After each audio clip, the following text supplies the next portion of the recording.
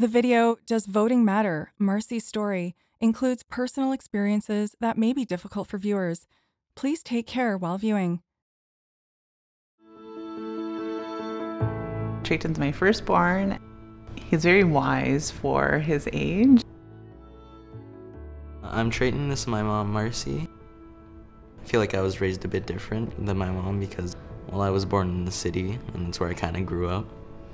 So I grew up on the reserve in the First Nation of Kitigan Zibi. I was only exposed to the people in my community, so I wasn't really sure what was like on the outside or things that were going on in the world. I was sheltered within my own community. Being brought up and living with my grandparents, it just occurred to me now that they didn't have the right to vote, which is probably why my mom has never voted, because her parents never voted. And so really, I'm the first generation of my family to go out and vote, which is quite surprising. My mom voted like 4 years ago. Yeah, so my first time voting was 4 years ago.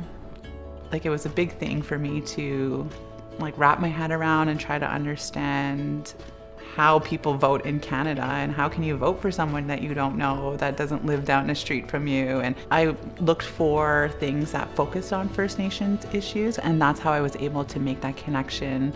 I thought it was going to be this big process, but it was actually, I just walked into this room and I thought I was so special. Then I didn't think much of it after until the election night. It was actually really exciting, and I felt like I was part of that movement or that decision that was made. Lots of teenagers right now don't think about voting, and if like a parent or someone at the school were to come in and talk to them about voting, it'd probably help a lot. Ask your friends' parents, ask your own parents, like ask anyone really, and they'll be able to share their story with you as well.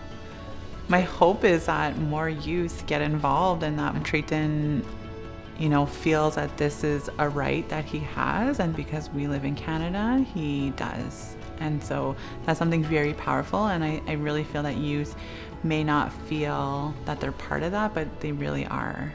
Because like we're all part of this country and we're all gonna make a difference. This video has been developed by Elections Canada as part of an educational resource for secondary students. For more information, visit electionsanddemocracy.ca.